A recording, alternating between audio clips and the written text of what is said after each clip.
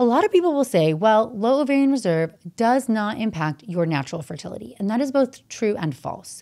The reason why we say this in a blanket statement is if you're 30 and you have a low ovarian reserve, let's say you have 5 eggs outside the vault instead of 20.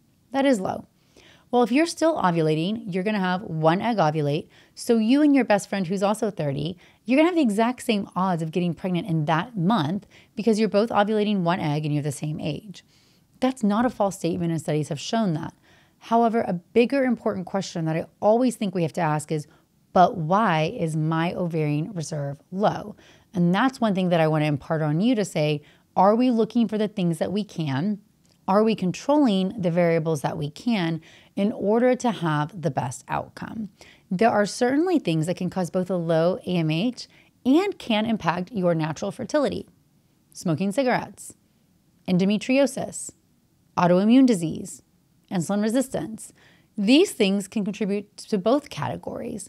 So I think it's unfair of us to say, oh, your AMH is low, that's not going to impact your odds of getting pregnant. I think we could say, we're reassured by your age that you're only 30, that your odds of also having genetic abnormalities in your chromosomes is overall lower, but that doesn't speak to the metabolic competency of the eggs. And if something is impacting how many you have, is it also impacting their quality? There are certainly factors that can impact both. On the other hand, if your ovarian reserve is low because you had a cyst when you were young and you had an ovary removed, or perhaps there's genetic factors that aren't impacting egg quality at all, just the quantity, that might put you in a different camp. So just getting a low test of ovarian reserve, in my brain as a fertility doctor, I'm always thinking, but why is this happening? And what else do I need to think about before we just say, this is the treatment that we need to do? So what we want to think about when this is happening is we want to make sure we're looking at some of the factors that can cause low ovarian reserve. And this is even more important if you truly have DOR or your AMH is less than 1, you're really starting to fall off the curve from normal. So are you doing anything with behaviors that can influence this? This is going to be things, cigarette smoking, marijuana use are both known to impact your ovarian reserve. We also know that chronic inflammation and insulin resistance can contribute. So this is a factor we're looking at. Are we consuming a lot of highly processed foods? Are we pre-diabetic? Do we have markers of insulin resistance? Is this something we need to make lifestyle changes for or even medical treatment options to try to improve? There's also thoughts about, well, do we have an underlying autoimmune disease? Things like lupus, celiac disease, thyroid disease, Hashimoto's, those can impact your quality because they cause chronic inflammation inside the body as well. So undiagnosed autoimmune disease. In fact, if you come in with a very, very low AMH and you're young, we're checking a full thyroid panel. We are looking for thyroid autoimmune disease. We're looking at autoimmune antibodies for the ovaries, markers of insulin resistance, genetic factors. That is not going to give us an answer 100% of the time. And that's so hard and frustrating. So what I tell patients is expecting that you're always going to get to the bottom might be an unrealistic expectation, but expecting that we're going to do all the tests that we can, you should expect that. So a very thorough history, understanding when women in your family went into menopause, did anybody have infertility or low ovarian reserve? Things like endometriosis or autoimmune disease can run in families. That's a really good history taking. Understanding also from lab testing, what is there that we can test and what can we not, but making sure that we're doing the minimum testing that we can. And then thinking about, well, are we adding to the puzzle? Very rarely is there one decision you're making that is ruining your egg count, ruining your infertility, or changing your ability to get pregnant. But the sum of decisions matter a lot. And this is why, especially if you have infertility or low reserve, it's really important for me to tell you these are the factors that you can control, and this is what I want you to do if you find yourself in this position. These all are going to harbor around trying to decrease inflammation in your body. We know that when it comes to egg quality, this is both a combination of genetic normalcy and metabolic competency. But what does that mean? Well, if you don't have as many eggs, the quality of them becomes even more important, so you should listen up to this. The genetic normalcy is largely based on your age because the chromosomes are in a perfect position inside your eggs and they are holding into that position until you ovulate. So simply by passage of time, the longer those eggs have been in your body, the older you are, the higher the likelihood that somebody's going to get out of line and you're going to have an increase in genetic abnormalities. That is closely tied to age. But what we don't always talk about as much is the metabolic competency of the eggs.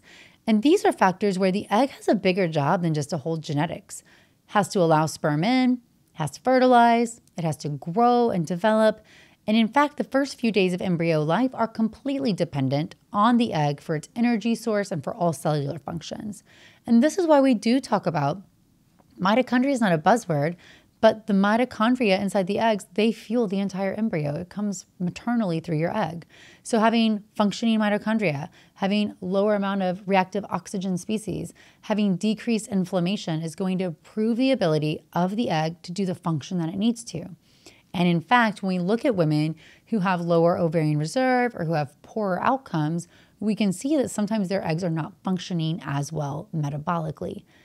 That's not great news to hear, but it should in some way spark that there's more that you can do about this than we might otherwise be told.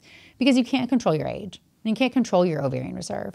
But if you say, well, each little choice that I make to decrease inflammation inside my body is going to help my mitochondria function better by giving them the fuel that they need so that my cells can work, okay, that feels very motivating to me.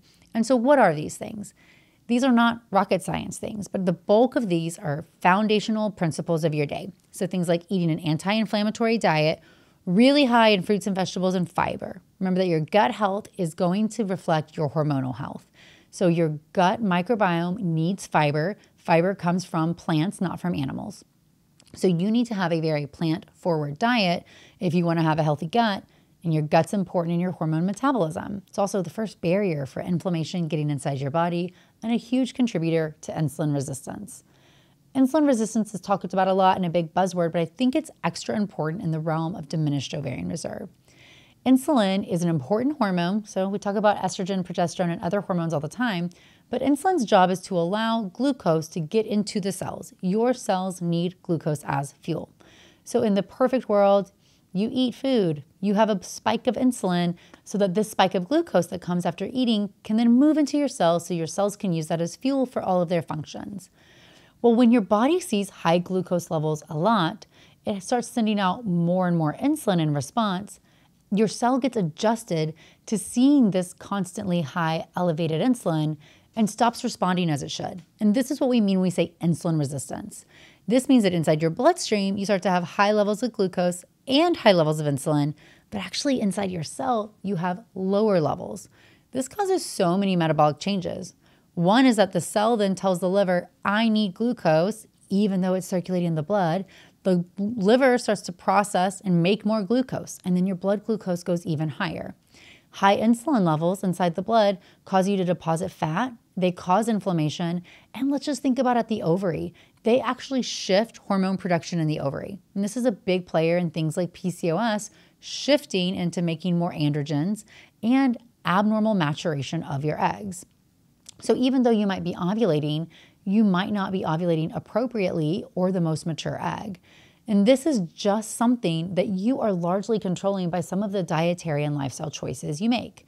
So if we don't have as many eggs, we know that insulin resistance, even in IVF, in patients who do not have PCOS, can play a role in negative IVF outcomes.